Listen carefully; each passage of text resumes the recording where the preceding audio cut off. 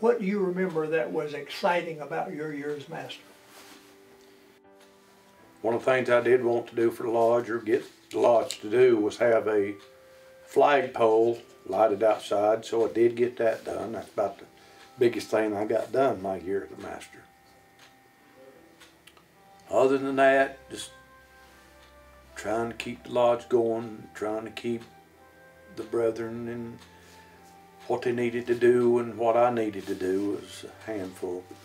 I think we got it done pretty good.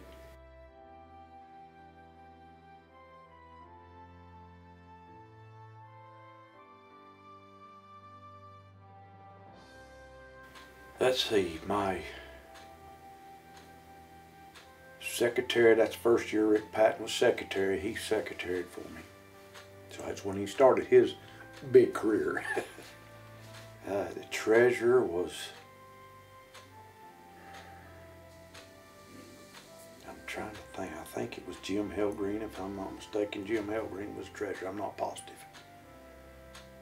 The office behind me I can't remember because it's been a minute or two since I was up there. But we had a good year. We enjoyed it.